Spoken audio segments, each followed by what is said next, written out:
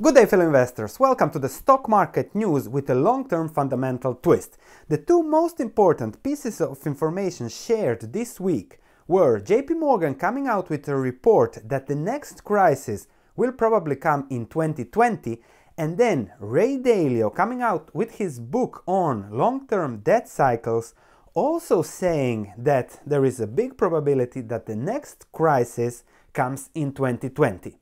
So we are now in 2018, 2 years to go, the 7th inning of this bull market cycle. So what to do? In this video we'll summarize JP Morgan's view, Dalio's view, we'll discuss what Dalio has to say about what to do, how to invest now, what JP Morgan says about how to invest now, and what am I personally doing, which is a little bit more tending towards Dalio. So let's start with JP Morgan's views, going into Dalio's views, and then resolving the most important question: what to do now as an investor if we are rushing into the next crisis. The JP Morgan report starts by showing off this. 2008 crisis, the reason was of course debt. However, if we look at global debt, that has spiked since 2008, especially in developed markets. Developed countries have increased their debt to GDP ratios by 41%, compared to just a 12 percentage point rise in emerging markets. So emerging markets are a bit more stable than developed markets, and that's something also Dalio is pointing out. JP Morgan has a different perspective. Of those governments, the US fiscal budget deficit, so what the government spends more than gets in 2019 is expected to be at 5.4% of the economy. 5.4%. In Europe, if you have above 3%, you are already a very unstable country. But the US government is taking advantage of being the global reserve currency, and then you can borrow from everyone around the world. However, they are also risking that position of power, the position of power of the dollar from its global reserve currency perspective. So that's a huge risk for just taking on more debt. More about that later. And now this is a beautiful chart. In 2007, households, as it was a real estate bubble, households were leveraged. The household leverage has declined since the crisis. However, corporate leverage has doubled since the crisis. The corporate leverage measured in net debt to EBITDA has doubled. It was at 1.2 in 2006-07, and now it is at 2.4. So the crisis might come from the corporate environment, not from the household this time.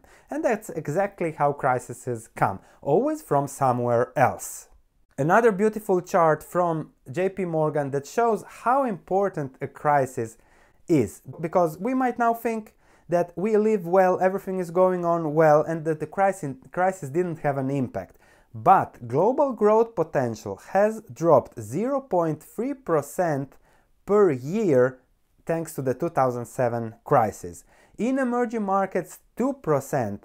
In developed markets, a little bit less, 0.3%, but that's a huge blow to the global economy. So just remember that the crisis is painful and repercussions are felt forever.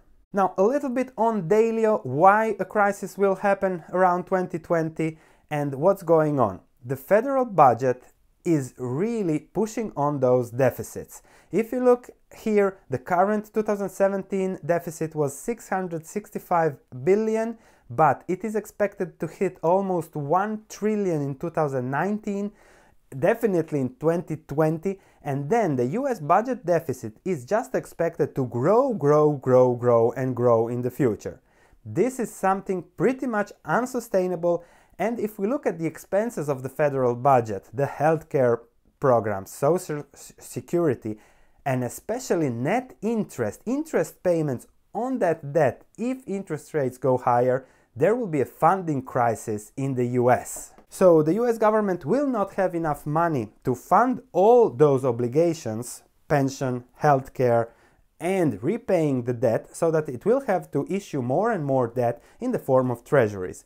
The US people don't have enough money to buy those treasuries, so the US will have to ask money from around the world, as it is doing now. But you have to increase interest rates to do that, to borrow more and more. So Dalio expects the Fed to print money, more money, to start from a lower interest rate base than it was the case in 2007, so have less maneuvering possibility there. And Dalio says that there is a high probability for the dollar to fall in value by 30% by around 2020 on US government debt funding concerns, which is closely related to what JPM has to say. Let's see. Just on the note from JP Morgan Chairman and CEO Jamie Dimon, we will enter the next crisis with a banking system that is stronger than it has ever been. And that's correct. 2007 has repaired the banking system.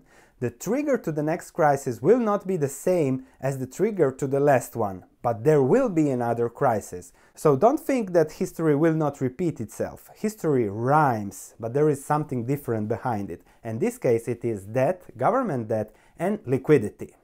JPM warns that total ETF assets hit 5 trillion globally, up from just 0.8 trillion in 2008. And the ETF force, the same force that pushed stock markets higher, is potentially dangerous to stock markets as it will push them lower.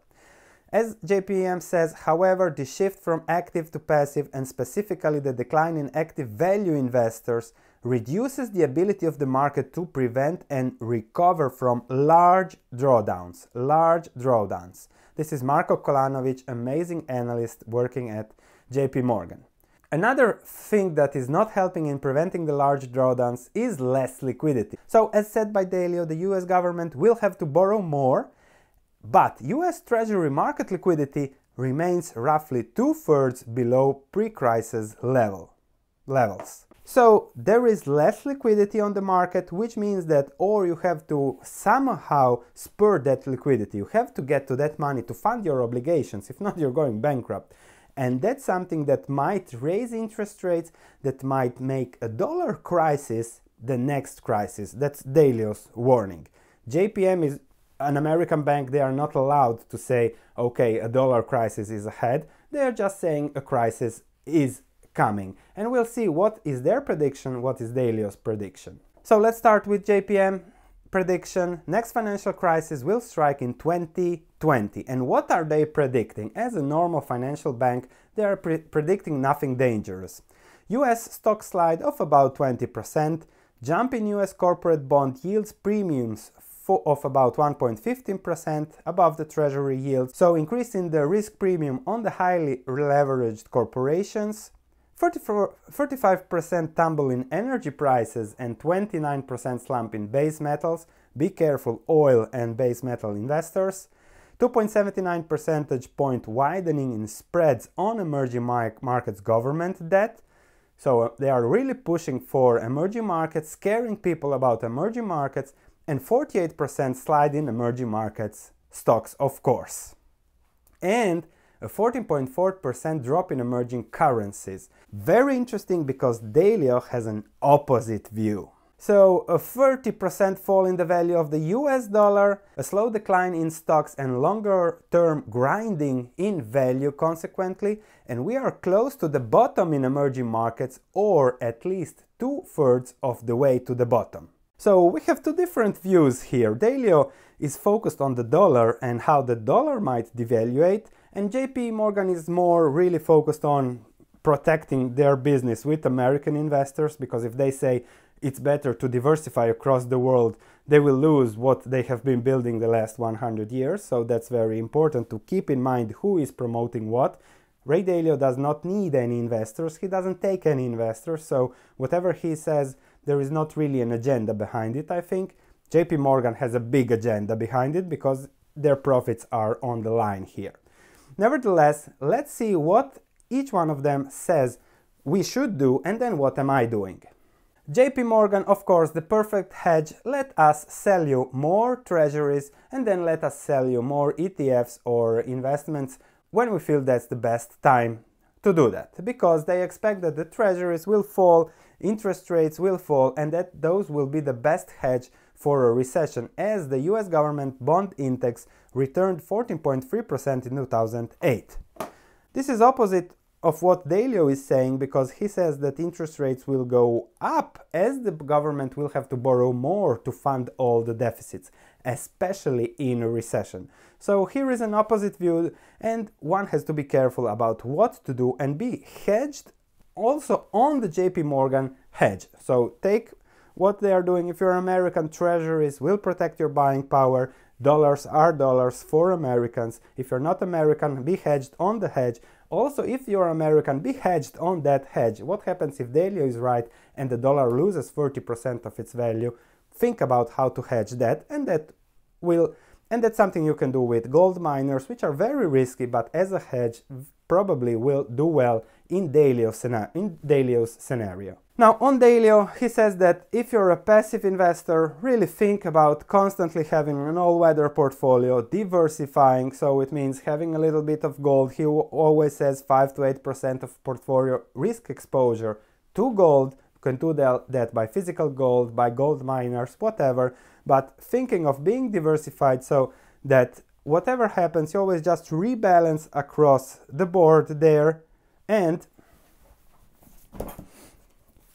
if you read Tony Robbins' book about finances, you have a great interview with Ray Dalio inside, where Ray Dalio explains exactly how to do that from, let's say, I'm not buying individual stocks on the market, I'm just want to be well diversified over time, and this is a very good strategy for those who are not really into buying individual stocks and thinking a lot about their portfolio. The link for the book in the description below. As what I'm doing, I'm a much more aggressive investor, active investor, and for us, Dalio has a simple message: buy when there's blood on the streets and sell when everything is good.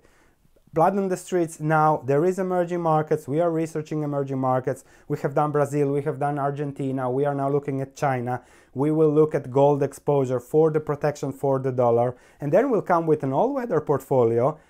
If we have time before the crisis, we'll even look for hedges, and then we have an all-weather alpha, pure alpha portfolio to protect us from whatever might come out there. So that's what I'm doing, researching, building slowly that portfolio, but that takes time. But fortunately, we have time, as the crisis will come in 2020. For now, I'm 65% in cash in my model portfolio. If you want to see more in depth, if you want more information about what I'm doing, please check my stock market research platform, where we have my stock analysis, sector analysis, model portfolio, that you can see what am I doing with my money and how am I preparing for whatever might come in the future. Thank you for watching. Don't forget to watch the most important videos from this week: China stock market analysis, why to invest in China. And then here is the link to Ray Dalio's interview with Bloomberg. Be sure to watch both videos if you haven't. Thank you for watching, see you in the next video, and please comment, add value to this thread by adding your valuable comments in the section below, or even liking if you like the video. See you in the next video.